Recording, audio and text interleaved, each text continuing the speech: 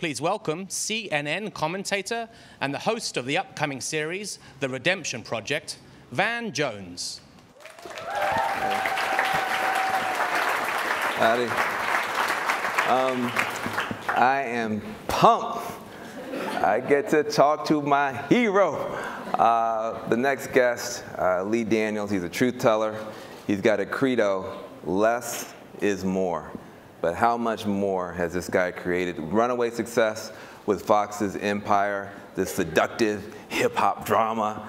It just seems like there's nothing this guy can't do. He knows how to get in the zeitgeist. Is that the way you say it? The zeitgeist. Undeniable, singular voice, rarely seen in American culture. He is here with us. Welcome, writer, director, producer, Lee Daniels in the house. Good to see you, brother. You too. Very, very good. Well, first of all, I am thrilled to get a chance to talk with you. What would your grandmother say to see this crazy rise? Okay, before I came out, can I just, before I came out, Van says, Van was like, I said, Van, you do this all the time, don't you? And he goes, it's time 100. I go, what is that?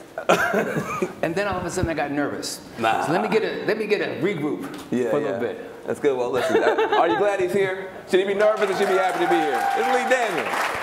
You got nothing to be nervous about. My grandmother. Your grandmother. My grandmother would be very, very proud.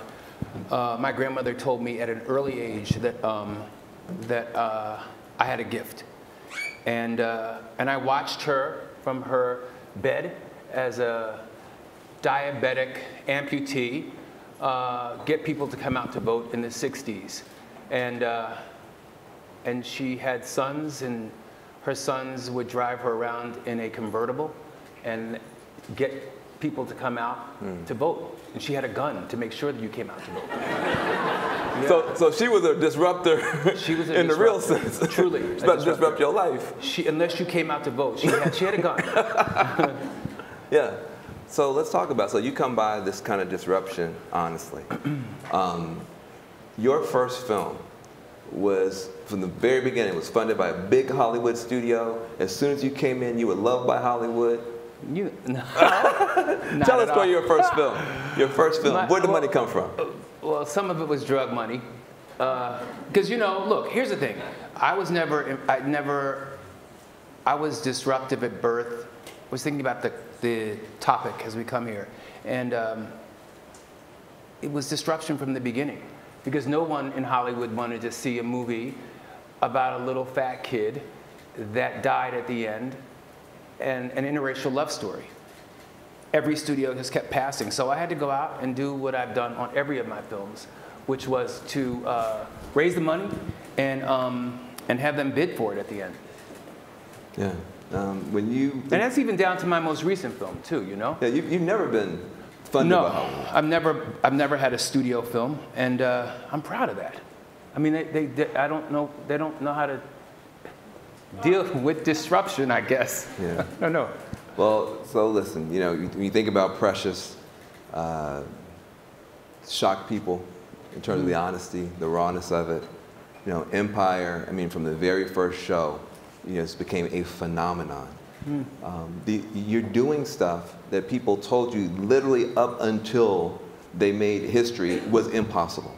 Correct. Told you literally up to the point Correct. that it made history could not possibly work. Correct. You got people watching right now who have their own impossible dreams. What is it in you that has allowed you to defy all these odds as a black, gay, from the hood filmmaker in a town that's not about that? Yeah, I think when you are young and you see your friends shot and they die in front of you at 6 or 7, when you survive the AIDS crises, and before there was even a name for the word AIDS, and you watch all of your lovers, everybody you've been intimate with, every friend that you have gone, and you've been to over 200 funerals, you watch people die with you, I think that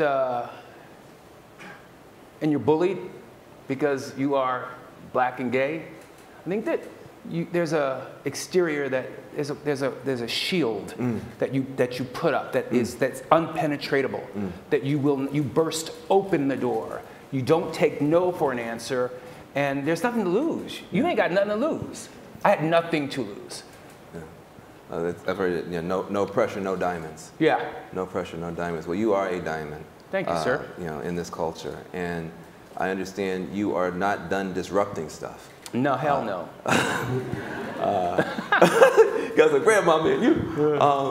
Tell us about your most recent attempt to disrupt the theater world. Oh yeah, my God, I'm so excited about it. I'm here in New York because I started from theater, and I'm going back to the theater. I'm promoting my new play, my first play that I'm producing, and the public let me produce with them, called Ain't No Mo, by a brilliant young African-American playwright, Jordan Cooper. And it is the most breathtaking thing that I've seen ever. Wow. I think that, I mean, not That's since... saying a lot, though. You're Mr. Breathtaking. That's saying a lot. When I was a kid, I stole my mom's car, and I drove to New York from Philadelphia to see Dreamgirls. And it changed my life, and it made me want to do what it is that I do. And not since this play have I been that inspired. So what is it about this writer that has grabbed you? 23-year-old writer? 23, yeah. Very young. He doesn't care. He doesn't care who he's offending. We're in a world right now where you can't say nothing to nobody about nothing. And he don't care. He don't care, okay? Fuck it, okay? Right. And I love that he has that attitude, because I think that we have bred, I know I have bred, my kids, I love you guys, but you know, they're millennials, they're entitled. And I think I wanted them to have the life I didn't have. And so I think that nowadays the filmmaker is saying, you know what? The filmmaker of color says, hey, you know what? You're gonna give me $500 million to make a movie, or I'm gonna call you racist. You're gonna review that movie, New York Times, right? Or I'm gonna call you racist. And you're gonna take me to the Academy Awards, or I'm gonna call you racist. That's deep. Because what becomes more important? The messenger or the message? Where is art in this place? And I think that I know that we have swung, you know, this way to get back to where we are, but I think we're in danger territory now. Now this is deep to hear from you, because you had to fight to get to a place where there could be that level of diversity, where those films could be made. Yeah. So if anybody has credibility to raise the issue, it would be you. But what is your fear? What is your concern? I just wonder that, you know, like I have white liberal friends that are like side-eye right now. Like, what's up? Like, you know, like, why is it, it's a little unfair. And I know that we have to get back to the middle, but I think that there is, I don't know, I think I'm a little concerned. So this is... Because it's not, all of this stuff is not, I'm not going to say, a lot of it's not good. What do you mean, a lot of the content's not good? Yeah. I'm not, you know, just because it's black don't mean it's woke.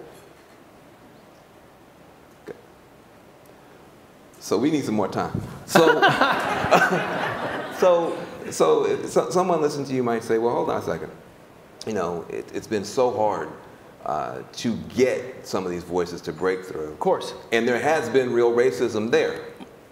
You may have noticed. Are you kidding me? Exactly. Yeah. So help people understand it, because this is a very interesting point. You're saying, listen, I faced it, I fought it. Your weapon to fight it was excellence. Yes. That was your weapon. Your weapon to fight it was not a hashtag or an Instagram. That was not my weapon. My weapon was the work. My weapon was the word, and my weapon was the art. And so this... And at a time that many people didn't even understand my point of view. And they didn't appreciate my point of view. So most of the movies were poorly reviewed. And I was okay with that. Because I didn't dare challenge the system. I was disruptive to how dare he make a movie about. Right. Do you know what I mean? Well, I mean, the level of disruption that you have, brought forward, even this conversation, is just breathtaking. It's bracing. We're not used to hearing. You're just supposed to come out and say a bunch of PC stuff and go home. So the fact that you're willing to take us on, what is it in you that lets you stand for the truth even when it's messy, even when it's not welcome? To tell black folks stuff we don't want to hear, to tell white folks they don't want to hear, to tell gay folks stuff. What is it? Did you get dropped on your head? What is it? Something is trying to burst out of you that refuses to be silenced, even when it might be, dangerous to be silenced. I've been silenced all my life. I've been silenced at birth. I was told I was nothing at birth, by my father. So you can't get any worse than that. So ain't nobody gonna shut me up. Well, hey, listen, I love it. I love it. Listen, I have one last question for you. Yes. Which is, I'm a geek. I'm a geek. Are you? I'm science fiction, comic book nerd from the door. And there's a rumor going around, and I want it to be either confirmed or disconfirmed, that you may actually be disrupting the whole superhero genre with a gay superhero project. True or false? It's true. It's true. Yeah. Oh, I'm so happy. It is true. Oh. Hey, you. Hey. It's called Super Bitch. and he's. I found him on Instagram of all places, and he like does backflips, and he has a cape, and he does karate, and oh my God, he's going to be a hero. I'm really excited. It's not that much money. I'm not putting that much money behind it, but it's a couple $1 million for a superhero movie. That's pretty fucking exciting. It's very exciting. With a name like Super Bitch, you ain't got to promote it. Hey, listen. I'm not going to direct it though. I'm going to find a young filmmaker that can and make it happen. Listen, I want to say just on behalf of a whole bunch of people who, I was born in '68, so I'm 10 years younger than you are. You literally will not be able to talk about American culture on the front end of this century without mentioning your voice, your name, and your work. It is an honor to be here. Give it up for Lee Daniels. Thank you. Love you, man. Very, very good.